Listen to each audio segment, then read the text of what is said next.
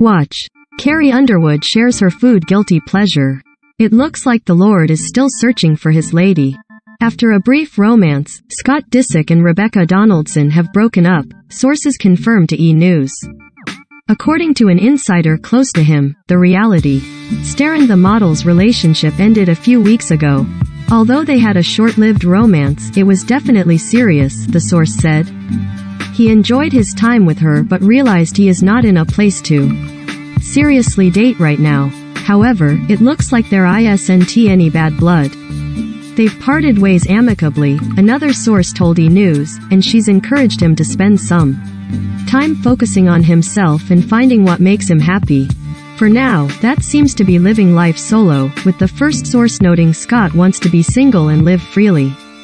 Although, he's also recently been spotted again with too hot to handle's Holly Scarfoni.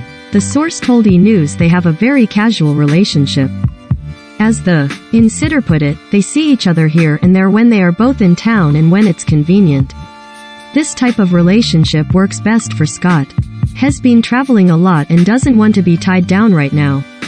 Scott, 39, and Rebecca, 27, debuted their relationship in April while walking hand in hand on the red carpet at the Kardashians' premiere in Los Angeles and continued to be seen together on a dinner date and hanging out in Miami.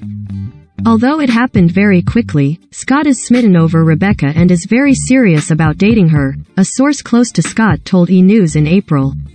He cut all ties with other women he was seeing and talking to focus on his relationship with Rebecca. He really likes her and wants a long-term girlfriend. According to this insider, Scott and Rebecca met while being out one night and totally hit it off. And as the source noted at the time, Scott wouldn't have borrowed her to the recent Kardashians show premiere if he wasn't serious about her. The Hulu series has documented Scott's personal life as he tries to navigate where he stands with his ex Kourtney Kardashian and her family following her engagement to Travis Barker, the Push founder and the Blink-182 drummer, are now married. It was a huge adjustment losing Kourtney romantically, but now it's becoming a huge adjustment losing her as kind of a best friend, Scott, who shares kids Mason Disick, 12, Penelope Disick, 9, and Rain Disick, 7, with Kourtney, said in the premiere episode which debuted April 14th. Now we're really just more of co-parenters. I would say it's probably one of the more difficult things in my life. New episodes of The Kardashians dropped Thursdays on Hulu.